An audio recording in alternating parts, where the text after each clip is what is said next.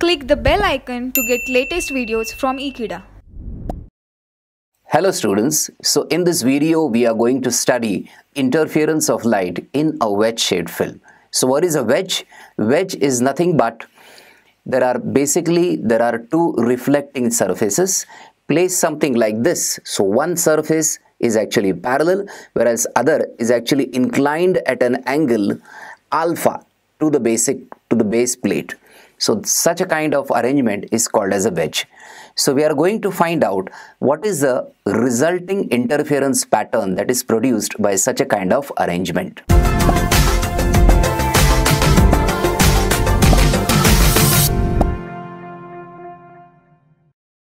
So in this diagram, we are now going to see what exactly is a wedge and what are the different reflecting waves which are there, which are ultimately going to give us the interference pattern. And remember, this is a air wedge. This means the medium between the two plates which are inclined at an angle alpha is air. Let us start with it. So we have the incident ray AB, which is inclined to the normal, or rather it makes an angle I with the normal. Definitely at this particular point B, there is going to be reflection as well as there is going to be a transmission. B R1 is actually the reflected ray.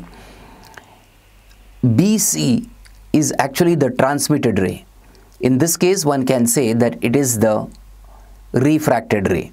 But since this is an air medium inside, it will not refract more as it will do in the case of another medium which is placed inside the wedge.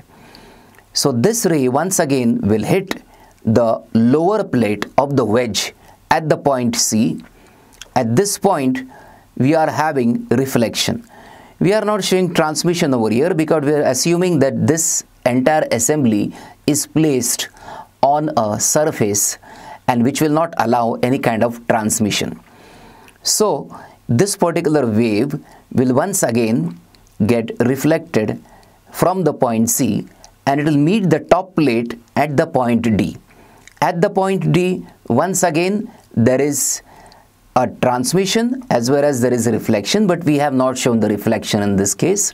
We are only going to focus on the transmitted wave, and what we are going to have over here is nothing but the transmitted wave, which is nothing but dR2. So basically we are trying to answer this particular question as to what is going to be the interference pattern that is going to be produced by the reflected rays R1 and R2. But prior to that, let us consider some important parameters regarding the geometry of this entire figure.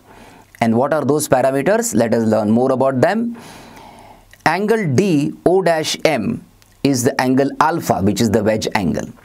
Immediately you can see that this angle over here, the angle between the two normals, this normal which is drawn to the top surface and this normal which is drawn to the bottom surface, this angle will definitely be equal to alpha. So let me add this over here, which I have not done it, and this angle which is going to be equal to B, N and Q, that also is going to be equal to alpha.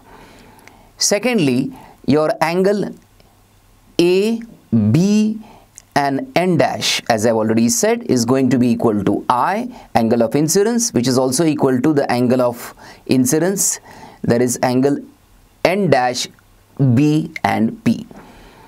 After that, we are having the ray over here will undergo refraction and you will have the bent beam out over here.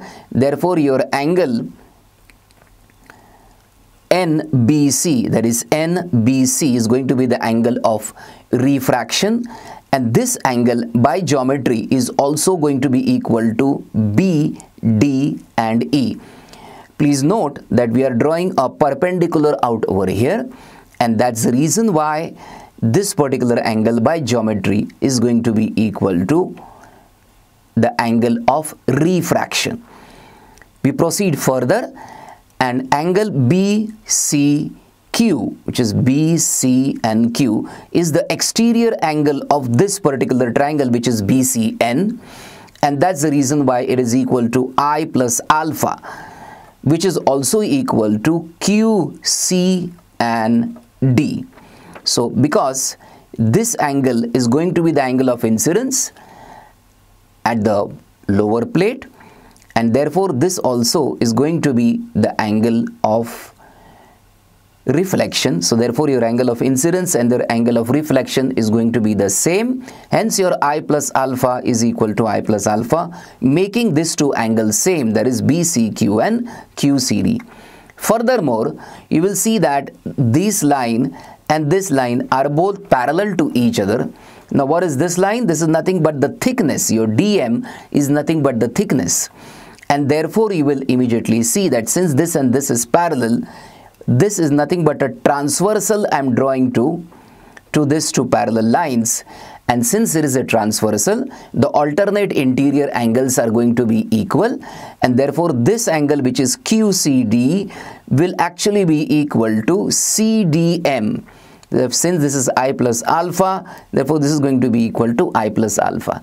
Similarly, there is another transversal which I am going to draw, let us say CO, to the two parallel lines, which is QN and DO, and therefore the alternate interior angles will be the same.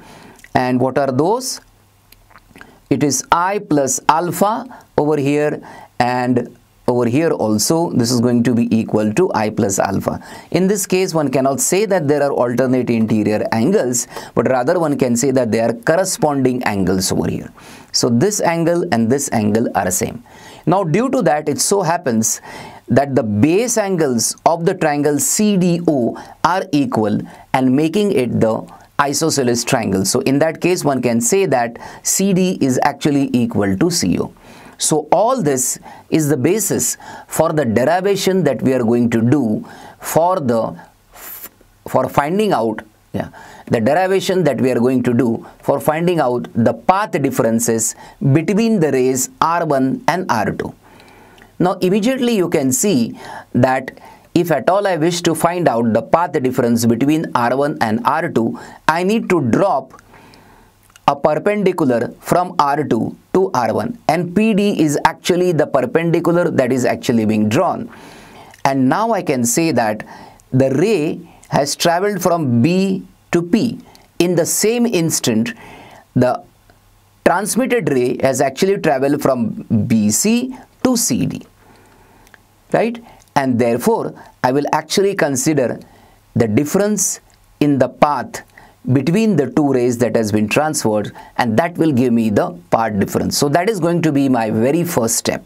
So next we are going to find out the path difference between the two rays. So let us find out what is the delta. So delta, which is nothing but the path difference, is going to be equal to mu into BC plus CD and minus of BP. So this is going to be your path difference, wherein BC can once again be written as mu into BE plus EC plus CD minus of BP. So that is going to be your delta.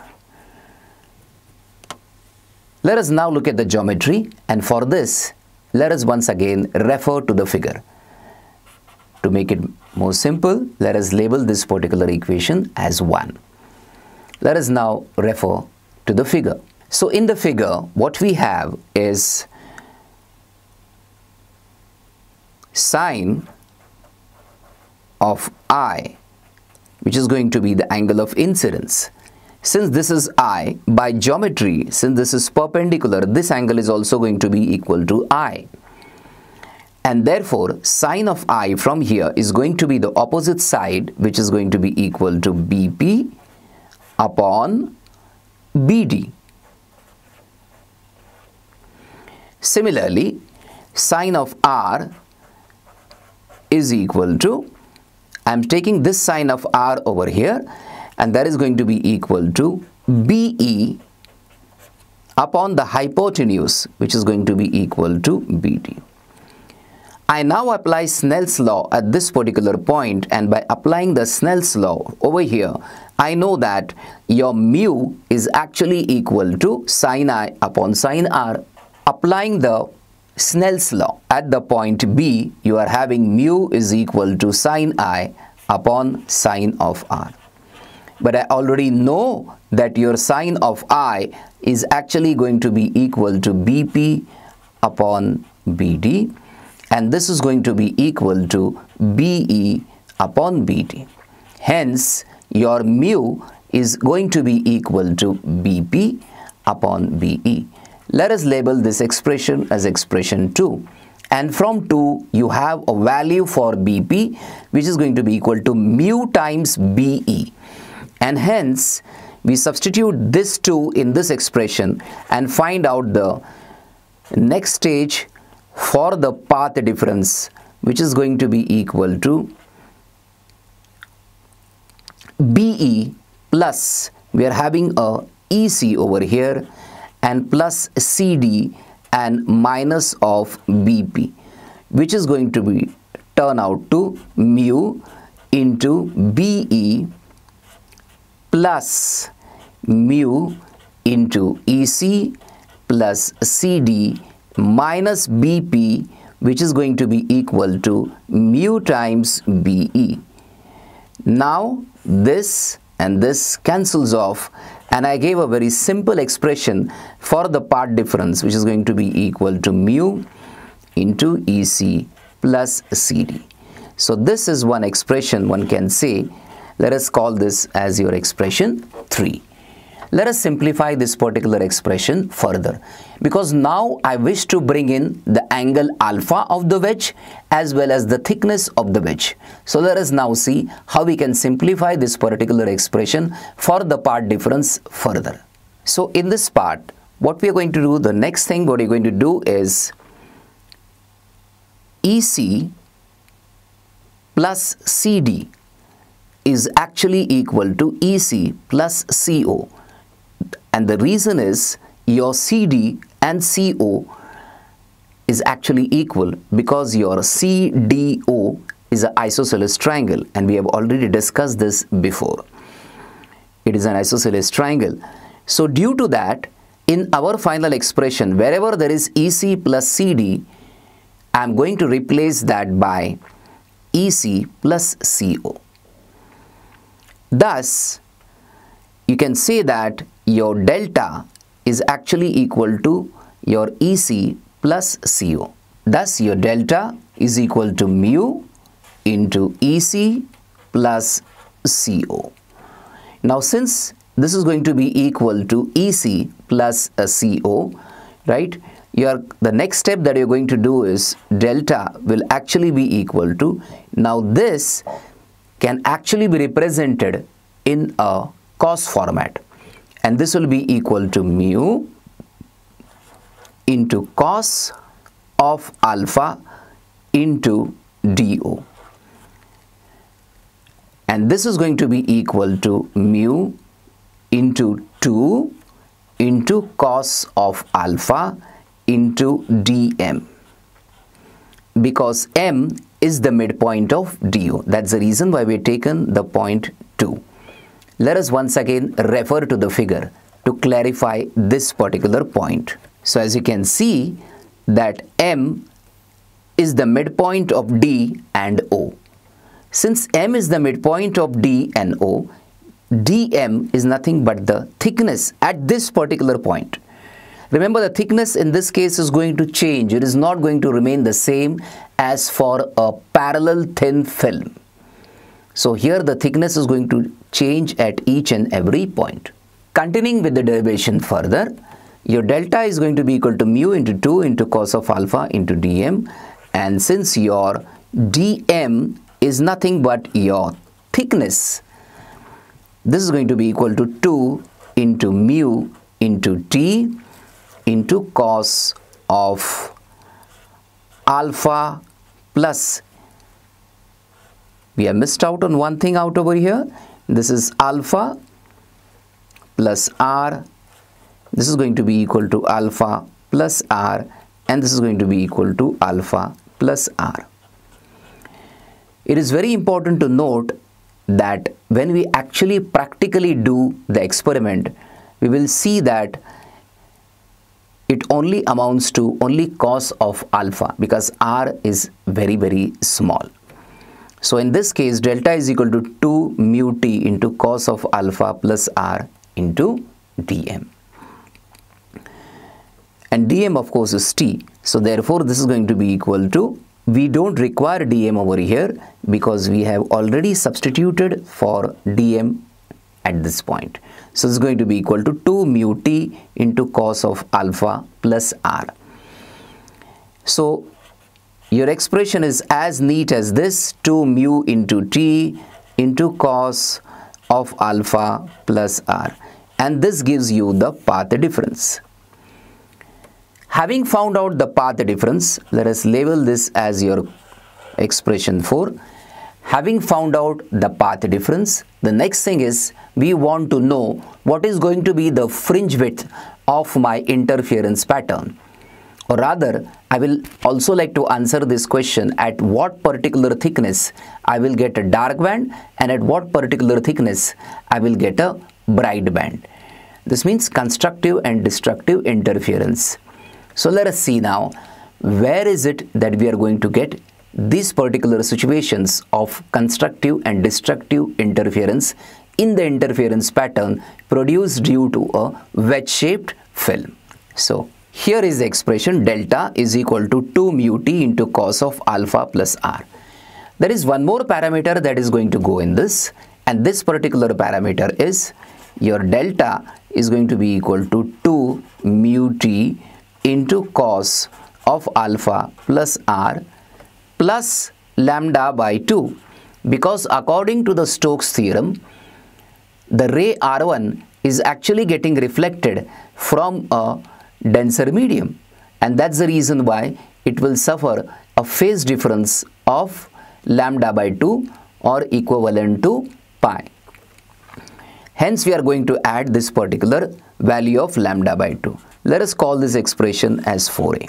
We know that the path difference is going to be an integral multiple of the wavelength for constructive interference, and it is going to be a multiple of 2n plus or minus 1 lambda by 2 for the destructive interference. So since this is constructive interference, let us take the case of the constructive interference, and we are going to equate this to 2 mu t into cos of alpha plus r plus lambda by 2 is equal to n into lambda. So this will be for constructive interference. Let us simplify this further, and this is going to be equal to 2 mu t into cos of alpha plus r is going to be equal to n lambda minus of lambda by 2, which can be further simplified to 2n minus 1 into lambda by 2, and this is going to be equal to 2 mu t into cos of alpha plus r is equal to.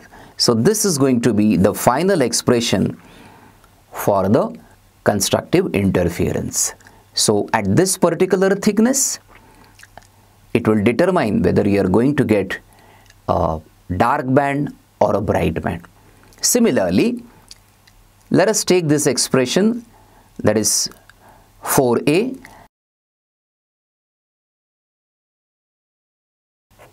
and let us equate it to 2 mu t into cos of alpha plus r plus lambda by 2 is equal to,